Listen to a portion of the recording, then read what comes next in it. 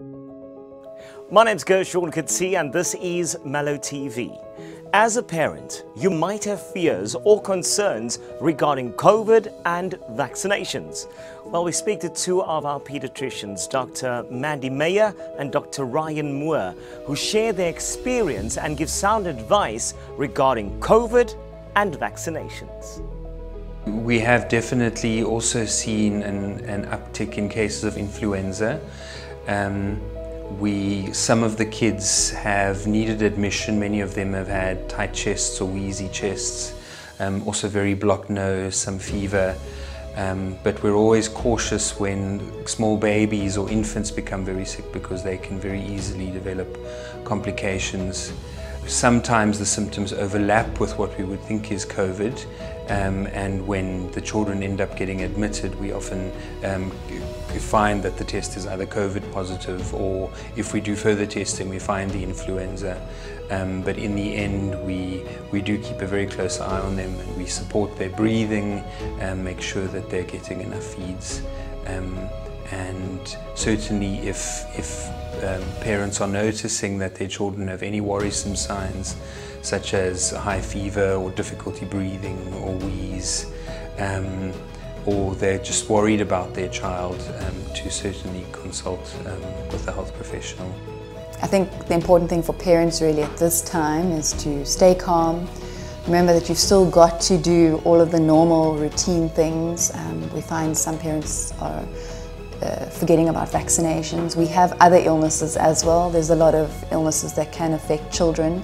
It's not just COVID, and I think with children socializing more and seeing their friends a little bit more than maybe they did in the first year of COVID, they are being exposed to the normal viruses like flus and adenovirus and all of those kind of normal viruses.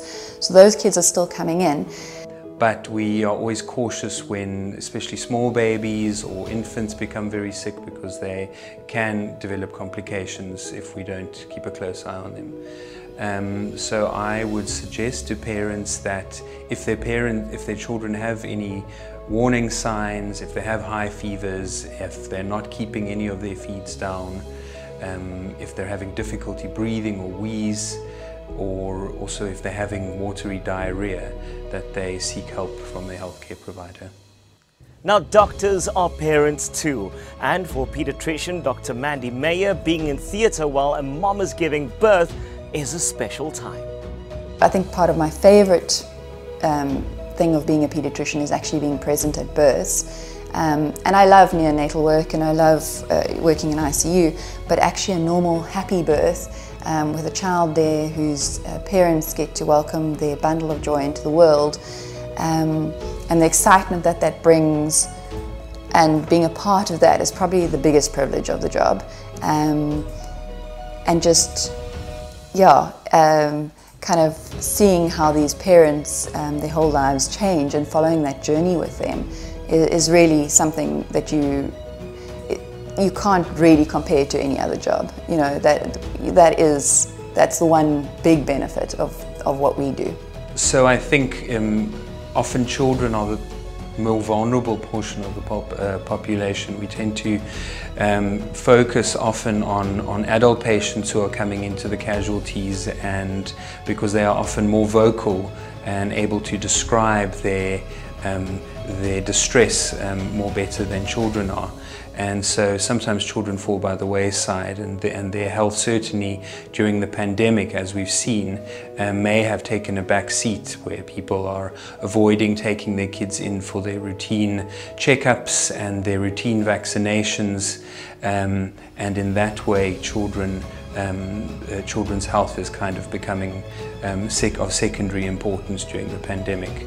In closing, my message to all parents is really don't forget the routine stuff. You know, COVID is around. I think COVID's going to be around for a while.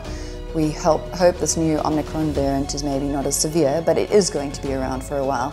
And I think the important thing is really to keep up with the things that we did before COVID. So vaccinating your children, making sure they get their vitamin A and deworming, bringing them for their checks, thinking about getting your flu vaccine, and just actually enjoying watching your children grow and being a part of that.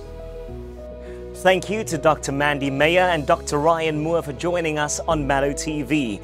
If you do require the services of a paediatrician, their contact details is on the screen. And once again, if you are in need of emergency services, the Melomed 24 ambulance service is available on 0800 786 000. Until next time, take care of yourself and take care of your loved ones. Goodbye.